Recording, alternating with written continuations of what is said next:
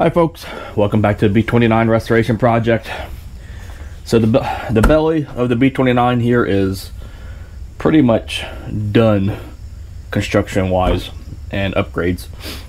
I still need to glass the top of the fuselage nose here where we did all the blending once I roll it back over, but for now it's time to roll some primer on the bottom of this thing. So the primer I use is called Evercoat Durabuild.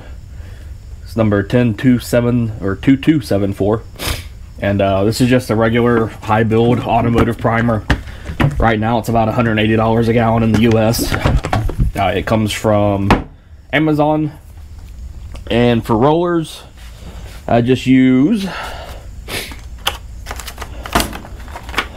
these little touch-up kits with the fabric rollers. You can get the 3-inch or the 4-inch ones, just kind of however big the part you're wanting to, or however big the piece is that you need to prime.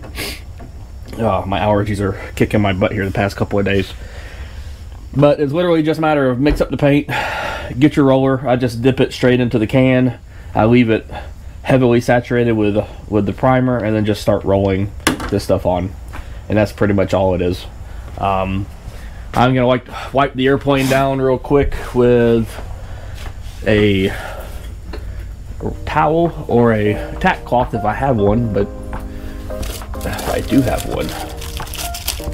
Only two though, so I'll just use a towel to get rid of some of the dust that may be setting on it.